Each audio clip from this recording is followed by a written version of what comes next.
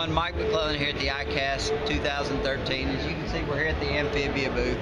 And you know, I've worn a lot of different manufacturer sunglasses through the years, and I don't know how many hundreds of dollars worth of sunglasses I've got at the bottom of various lakes, from the East Coast to the West Coast to the Mexican border to the Canadian border. And the one thing that I know now, when I go to the lake, I don't have to worry about losing a pair of sunglasses. I mean, that's one of the coolest things about Amphibia is the air cells that are built into the glasses. I mean, we've got air cells in the side wings of the glass. You have an air cell in the nose piece of the glass.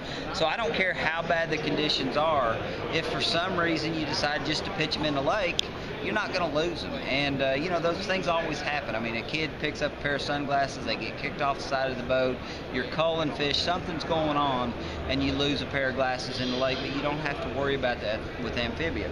The other thing that's cool is, I mean, not only are they a floating glass, but they are some of the most positive polarized glasses I've ever worn. I mean, I've done a lot of clear water fishing where you're fishing for trout, bedding bass, a number of different things. And the thing about it is you want to be able to see in the water. I don't know how many times I've showed up at the river trout fishing, and I'm telling a guy, you know, hey, a trout's chasing your jig or your stick bait, can you not see him? And he's like, no, you know, these are good sunglasses. Well, he doesn't have a good pair of polarized glasses. And that's one of the things that Amphibia done is the total package.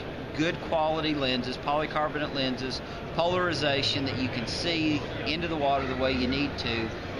I mean, I don't know what else you could ask for in a pair of sunglasses. So next time you get ready to buy a pair of sunglasses, it better be Amphibia.